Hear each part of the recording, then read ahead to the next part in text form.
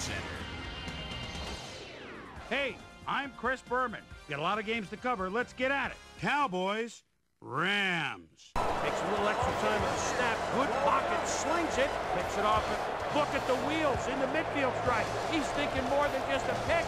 He's thinking touchdown. What a turnaround. The Cowboys go on to win this. Titans, Chiefs.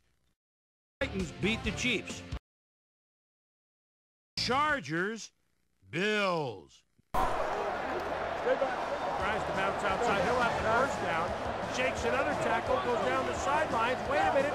Yes, the ref said his feet were in. He could go all the way. Touchdown.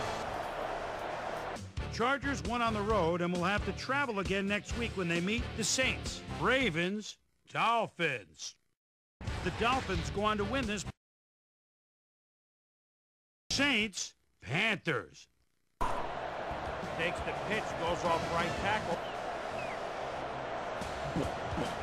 Touchdown. In a long-standing NFC rivalry, we had the Saints win their 4th game of the year. Broncos, Patriots. Up in historical New England, we had the Patriots come away with a 7-point win. Steelers, Bengals. Burst through the hole. What a play. The picture perfect. We had the Steelers come away victorious.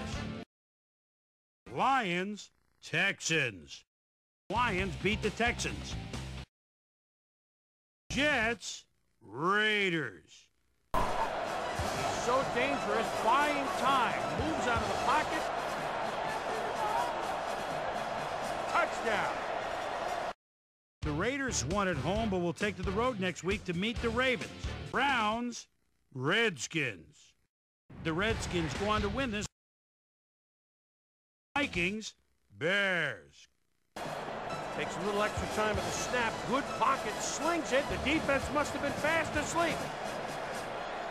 20, the 10, the 5. Touchdown. Vikings beat the Bears. Colts, Packers. We had the Colts come away victorious. Seahawks, Buccaneers. The Buccaneers win yet again this week and keep their impressive streak alive. Giants beat the 49ers. So that'll just about do it. But before we go, I'm going to toss out a few game balls to my prime-time players. Each and every one of these men had a week to remember. That'll do it, sports fans. I'm Chris Berman, and thanks so much for joining us here in the Bristol studios. We'll see you next week right here on ESPN, the worldwide leader in sports.